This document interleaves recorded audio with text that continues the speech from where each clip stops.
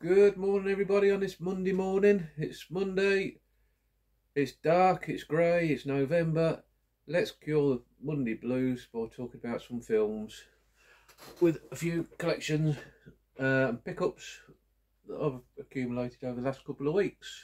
That little stack behind me there. First off the bat, I'd like to say thanks to some new subscribers. My numbers have gone up a little bit in the last couple of days, not vast amounts, but in comparative to my little channel, I'm very appreciate it. I know Stuart George, is it Stuart George's Home Movies, his channel, he gave me a shout out, so if you come from his channel, thank you very much. Just say hello in the comments below. In fact, any subscribers, if you're watching, say hello. Nice to meet you all, know who's watching the channel. And yeah, so let's crack on with what we've got over the last couple of weeks. First of all, BFI been doing a Black Friday sale with really good sale. Everything $7.99, some really great titles. And the first one I picked up in the sale was La Règle du Jeu, which, you know, I've forgotten what it translates to now. But it's a 1939 French film that's supposed to be very good. One that's been on my radar for a long time. So I'm looking forward to giving that a watch.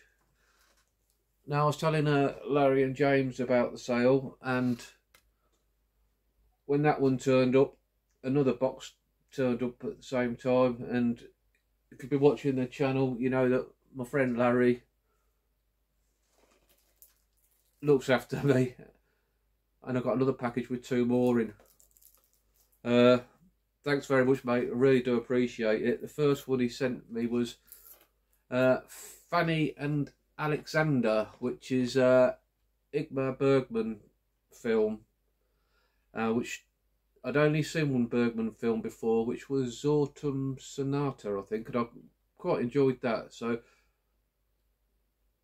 I was looking forward to watching this, and I stuck it in. I watched it Saturday morning.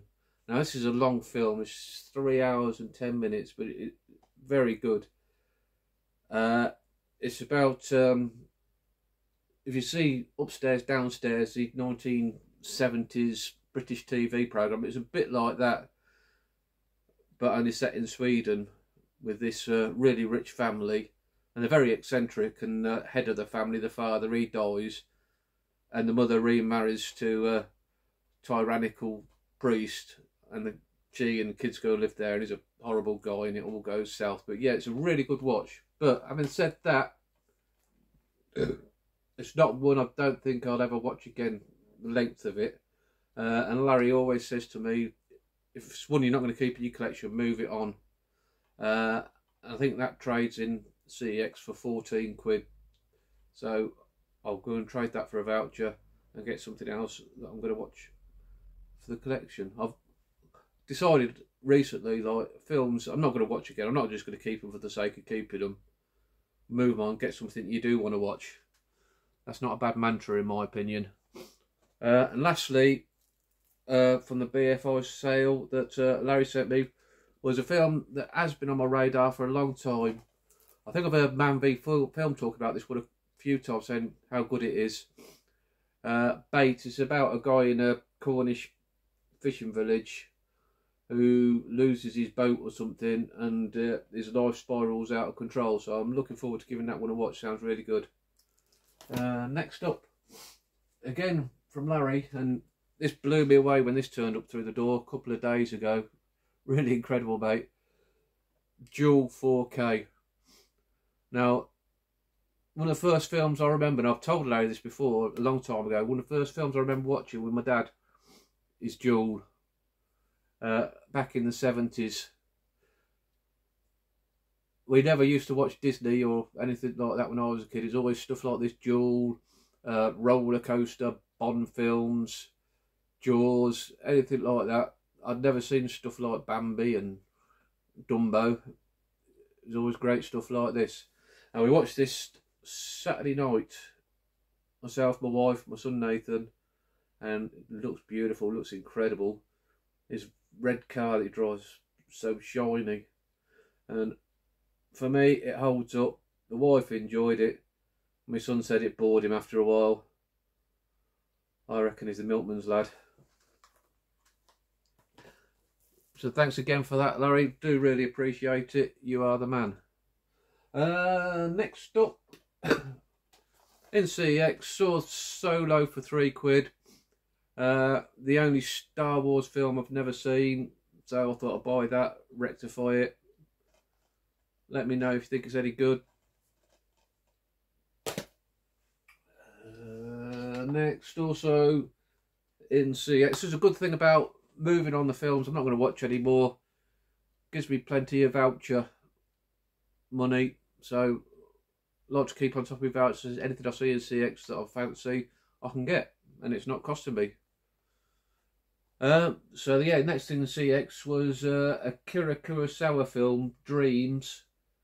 These are a series of short tales that apparently are based on Kurosawa's own dreams.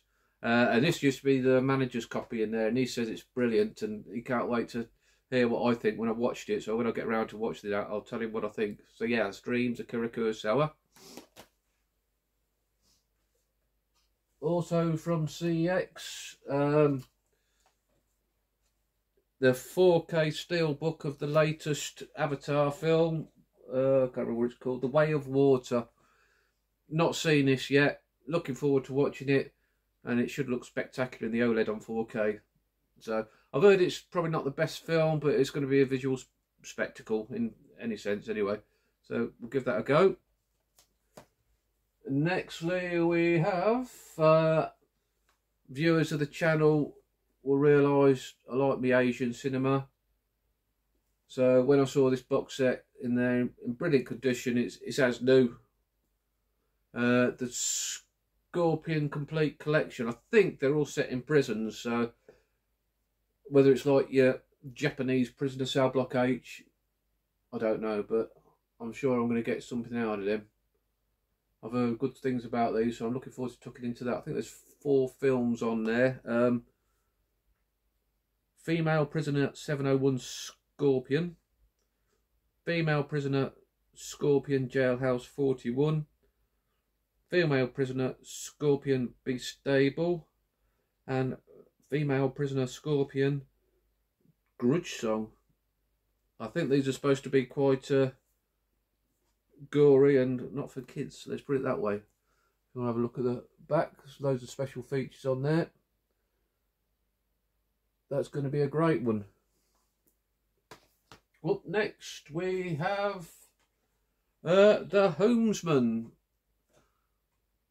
I think Stephanie from the channel Movie Chatter was talking about this. She's got a great channel, go and give her a sub. She's an American lady, always talks about great films and always follow her recommendations, and I've picked up some great films from it. Yes, that's Homesman, another one looking forward to watching. Back to CEX. I saw this on the shelf, never heard of it before. Mind Warp, a Eureka release, so that ticks boxes. And I can't remember who was in it. Oh, Bruce Campbell. Saw Bruce Campbell, Eureka release. I just grabbed it. Done anything about it. Could be crap, could be great. We'll see. And lastly, we have my favourite actor, Burt Lancaster. Again, I think this was Stephanie at Movie Chatter was talking about this one, because she's been doing a series of film noir recommendations for November. And I've not seen that one. Larry tells me it's very good as well, so I'm sure I'm going to enjoy that. That's The Sweet Smell of Success with Burt Lancaster. And look at all them special features. Who was that focusing? Incredible. I love these Arrow Academy releases. I like them far better than the normal Arrow releases, in fact. That's all I've picked up last couple of weeks. Some really good stuff there. I'm sure you'll agree. I look forward to cracking into. One more thing. I don't normally do recommendations on these pickup videos, but I've been watching something the last couple of days which has been absolutely fantastic. And that is Decalogue.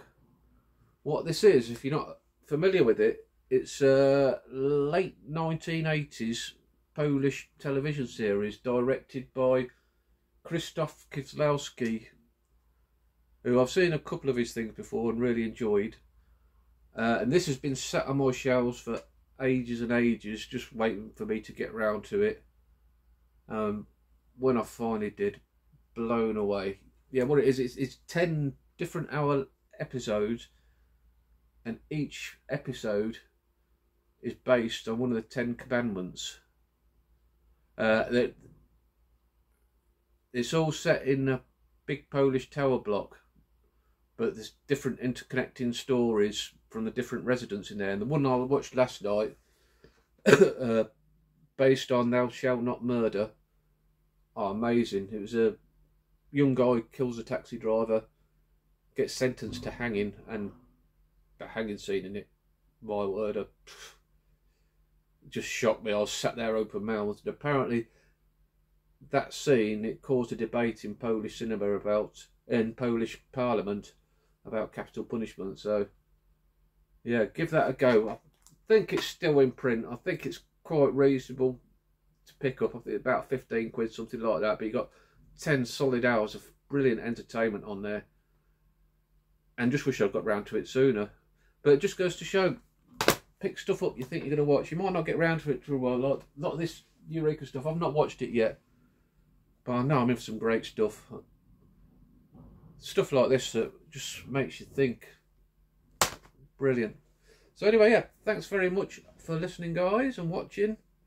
Have a nice week. Let me know what you've picked up down below, and all be good.